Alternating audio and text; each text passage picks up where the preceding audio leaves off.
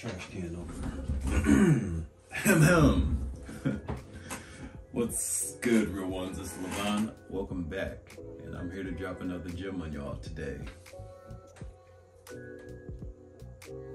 Did y'all miss this face?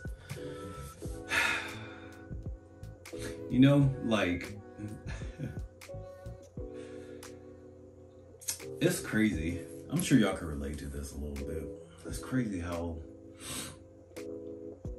and I've spoken on this several times, I feel like, on my channel, but, you know what I'm saying, just thrusting yourself into a little bit of action, how it just becomes so obvious, like how much of that burden and that weight was just all in your mind, in your mental, you know what I'm saying? All the dread about starting the thing, or the overwhelming feeling that you have when you just know there's a lot of tasks to do. And that keeps you in that paralysis of analysis, that paralysis of initiation. You know what I'm saying? It's just crazy how just cutting on the the camera, just setting it up and hitting the record button, how things just start flowing, you know? It's sad to say, I speak on this stuff, because I experience it. Been just thinking about, man, gotta get back on, gotta make a video for like the past week. Oh man, but we're here now, and that's all that really matters, okay? One step at a time. I would play it, but my keyboard's in my room right now. I took it outside the other day, last week at some point, and I was just jamming, just doing my thing, you know what I'm saying? The weather was really nice, and I just couldn't pass the opportunity. Plus, I was trying not to be distracted by everything that I have inside of here. Anyways, I digress. Just gotta get back into the flow of things, you know what I'm saying? Just get the mind going, the mouth moving. Today, I want to talk to y'all about conversation. How to be a conversationalist. Oh my God, I'm not the one to be speaking on this topic. On how to become a better conversationalist. And why am I qualified? Why do I think, you know, I can speak on this topic? Because throughout my life, I've gotten a lot of compliments. Many compliments on my communication skills and just how I interact and talk with people. That's something that's come back to me several times when, you know, people just talk to me about, you know, their experience speaking with me, and you know, how they see how I engage with others. Many things like that have come up over the years. So I want to give you guys like maybe 5 or so things that I was going to write a list, but I didn't write a list, you know what I'm saying? I'm just going with what's working for me right now in this moment. Okay, don't judge me. I'm going to give you guys about 5 tips to becoming a better conversationalist. Tip number 1, let's get right into it, all right? Tip number 1, to become a better conversationalist is to listen more. Listen more, speak less. Yo, it's crazy, like, when you think of conversation, it seems like a back and forth, you know what I'm saying? One person says something, the other person says something. That's how, you know, a conversation should go. There should be a flow to it, you know what I'm saying? An exchange. However, there have been several times where I've had conversations and I'll allow the other person to do the majority of the talking, and they've left those conversations feeling like, yo, that was a great talk, you know what I'm saying? Or even just like, thanks for listening. You know, that's listening, being an attentive listener is such an important aspect of having great conversations, you know what I'm saying? Because it shows that you are invested in. And not only that, because what the norm is, from my experience, my anecdotal experience, it seems as though the norm is for people to be over eager to share their experience, or to talk about themselves, or give their perspective, or just talk. You know, that's what's the most common from what I've noticed. So if you're able to shut up and listen more in conversations, that's something that isn't the norm, you know what I'm saying? So you're bringing an element that people don't typically experience in their day-to-day conversations to that. And just being different from what's normal is going to draw people in more, you know what I'm saying? And also, people just really like to talk about themselves. Did I say that? I feel like I said that, but it's so true.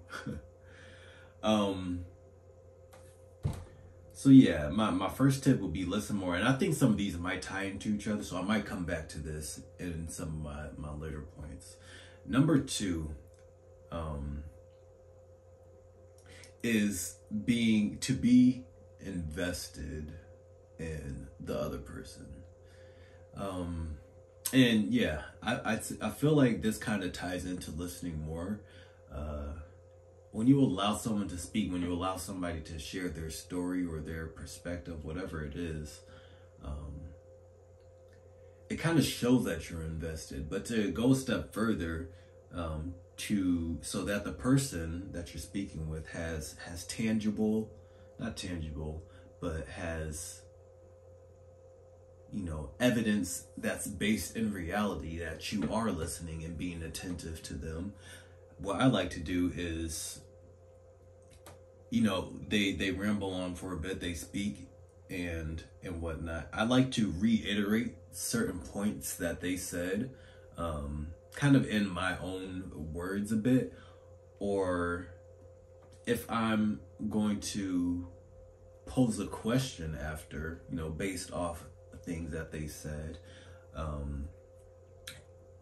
it'll be very intentional, like picking specific talking points that they gave, and I'll frame my question or my reiteration or my summary off, you know, some of those talking points that really stood out to me, that resonate with me, that I feel are very interesting to either me or that were the most significant to that person. You know what I'm saying? So that's a great way to let the person that you're speaking with know that you were actually engaged and there and present with them, and your mind's not somewhere else.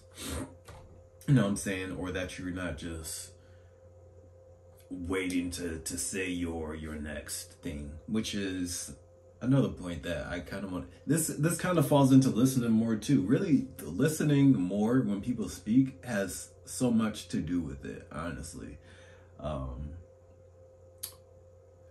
But maybe this is like 2.5, 2, 3, whatever.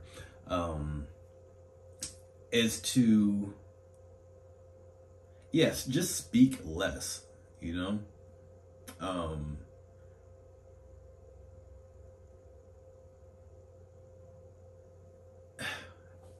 Maybe not really speak less, because like I was saying, like a healthy conversation has a flow to it. So if you're speaking less, like, I don't know if that's really what I'm trying to say, but I'll just articulate it better. So the point I'm trying to make is to not be so eager to throw your ideas out there. Like, hear what the person has to say before you try to step in and give your 2 cents. Like, hear them thoroughly. And if you don't have a full understanding of what they say, don't just come in with your retort immediately. You know what I'm saying? Ask questions. Maybe that would be point 4. I don't know. I'm jumping all over the place, but these are all great tips, okay?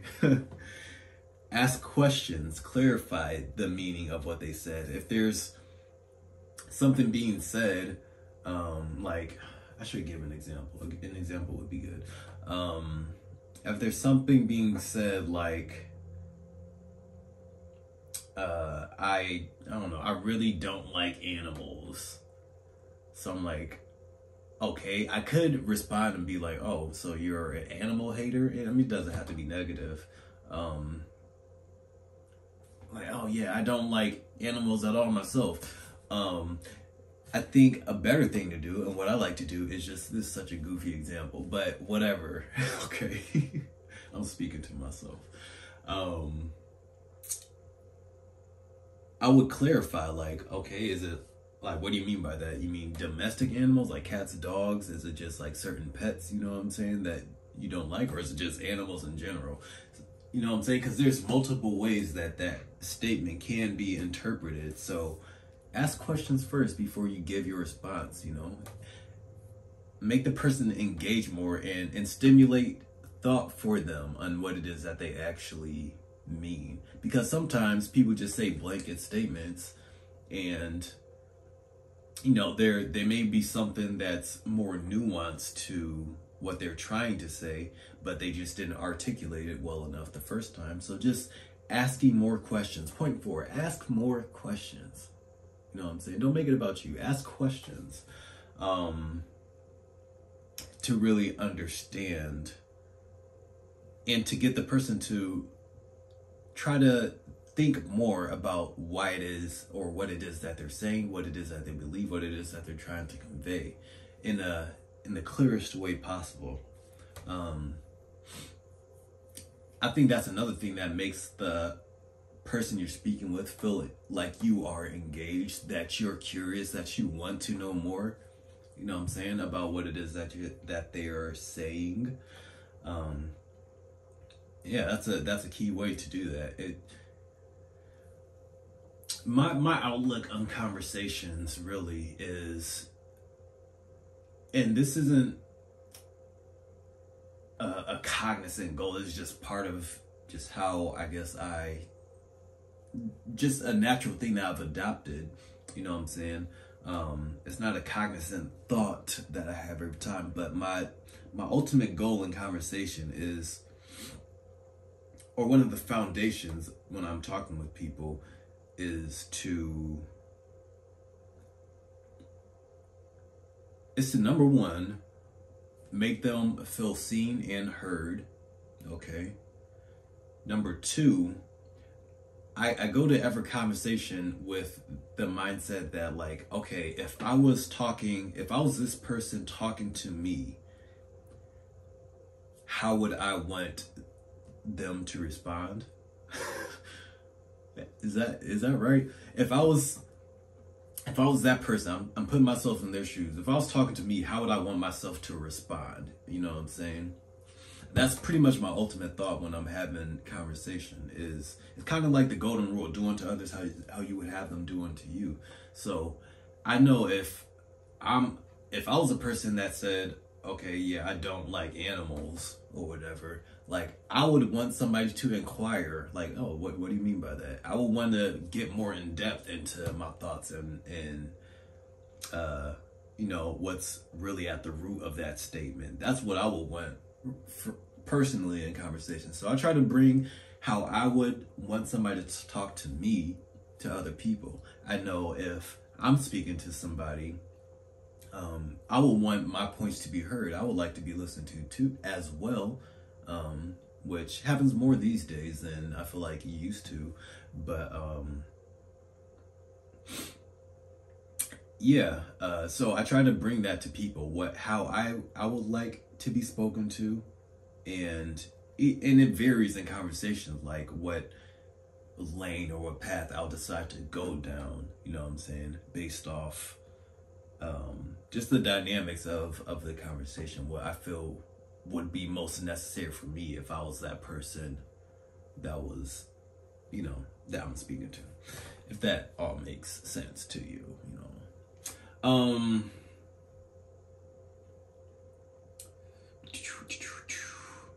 So yeah, 4 was to ask more question. And somebody recently, one of my friends, he was saying, you know, he was kind of what brought me to the thought of speaking on this topic. was he gave me a great compliment on my ability to speak with people. I was talking to another mutual friend, and he was in the area, and he just picked up on how engaged I was, and I was asked one thing he highlighted to me that I never really thought of, but I found to be true, is he pointed out how when I ask people questions, I'm asking to understand. He was saying that, you know, I have the ability to make them feel as though like what they're saying is important, even if they don't feel that themselves. Because if I'm asking a question, I'm not only asking to get them to think more, but I'm gonna ask a question that's gonna be beneficial for me. I'm not asking frivolous questions just to ask them. Like I want to ask something that gets them to think more, but also is going to be beneficial for me. You know what I'm saying? I want to get some kind of information that you've garnished, what? Gathered? Yeah. I want to pick your brain so I can apply whatever skills or you know, thoughts that you may have implemented. Like I want to be able to apply that to my life, so I'm asking questions in a way that's gonna give me more information that's gonna be useful to me too. So it's kind of selfish in a way, you know what I'm saying? You can see it like that, but I feel like that's kind of the foundation of where some of my questions come from when I'm asking them. Number 5, and this falls into questions as well. Don't ask. I like to ask open-ended questions too. And notice most of these points are really, all these points that I'm given are about the other person. And you'll find once you implement this stuff, it'll be reciprocated back to you. You know, well, not always, but oftentimes, you know, if you are being there for the person and they're feeling that openness that you are there for them in that moment, they'll naturally want to reciprocate that and then ask you some engaging questions. Sometimes it happens, sometimes not, but it's not about you in the conversation. It's about the mutual exchange. So if the person needs that, if you've seen that they need that, provide that for them. Why not? You know what I'm saying? It don't hurt. It doesn't have to be about you all the time. What was I saying? Point 5 was to, what did I say it was?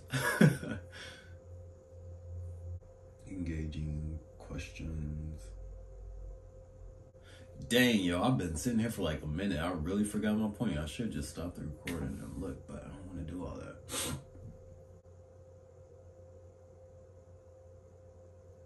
Yeah, I gotta stop it. I forgot where I was at.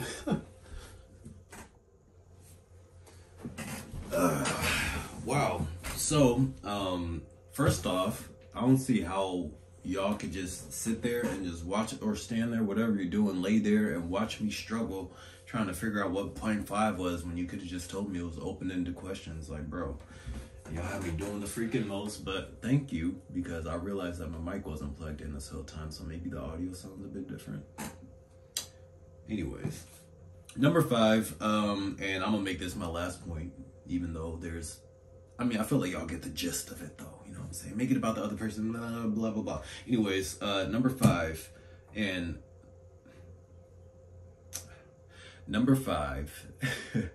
is to ask open-ended questions. So instead of asking yes or no questions, ask, okay, so boom, let's say somebody's coming back from, I don't know, a relative just came back from vacation, and, you know, a typical question that I could ask is, hey, did you enjoy your trip? That's ass. That's a whack question. That's typical. You know what I'm saying? That's boring. It's a yes or no answer question.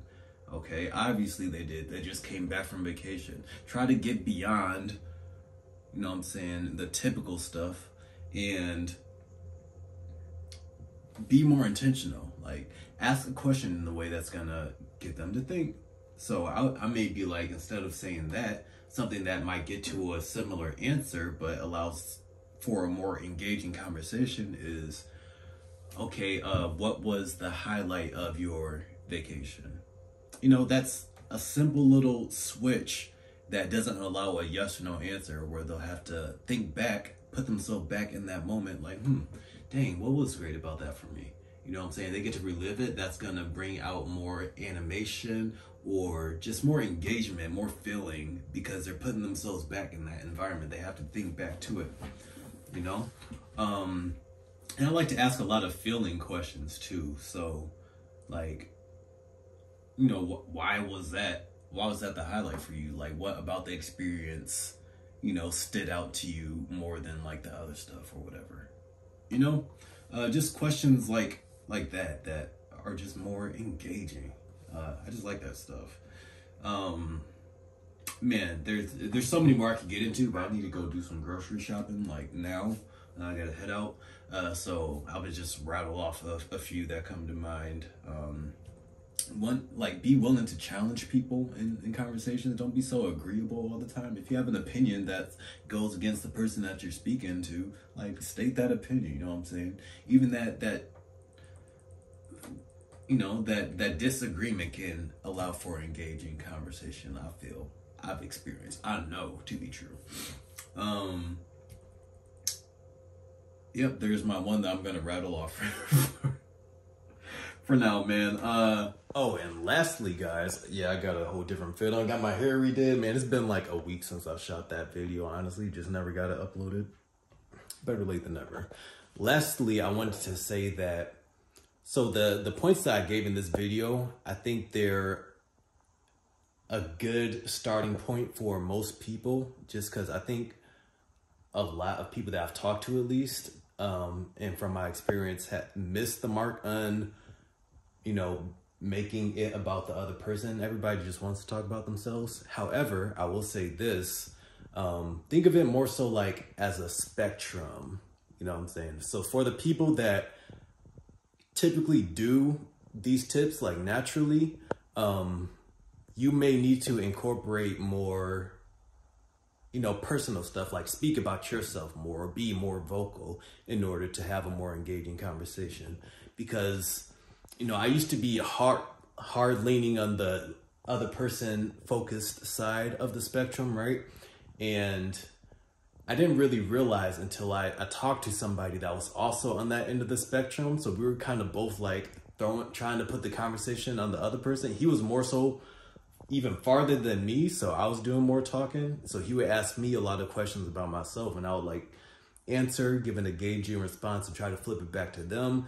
And, you know, he would literally just like bounce it back to me. So these are tips for the general population, I believe. However, you know, just be mindful of where you are and how you engage in conversation, because if you're either the person that just talks all the time and doesn't let anybody else speak, there's no flow there. Or if you're on the opposite end, more so where I was, and it's all about the other person, and, you know, you're not getting to know anything about the person that you are speaking to, then the conversation doesn't flow. So I say that to say these are just general tips for most people, but be mindful of where you are. Think about it. Take a second. Ding, dun, dun, dun. Tornado alarm. Peace out, y'all. Thanks for joining, you guys. It feels so good to just get another video in the books, you know what I'm saying? Posted, uploaded on the channel. It just warms my little soul, okay? Y'all have a good one, and I'm gonna see you in the next one. Deuces.